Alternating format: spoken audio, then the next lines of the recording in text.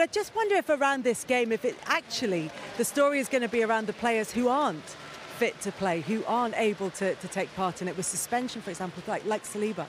Yeah, I mean, that's been the sort of narrative this week, hasn't it? I mean, Arsenal, to be fair, aren't contributing to that, Mikel Arteta or his coaching staff or the players, but they can't let that noise get into their heads. They have to really think about going out there on Sunday and win. And we had a debate about this the other day, that I just...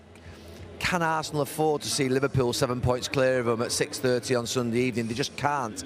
That's not because they can't get that back over a season, but we're talking about a team that are trying to make that final step to win a league. And I think if you've got 3 or 4 players missing, this would be the best time for them to go and win on Sunday. The best time to go and shock everybody.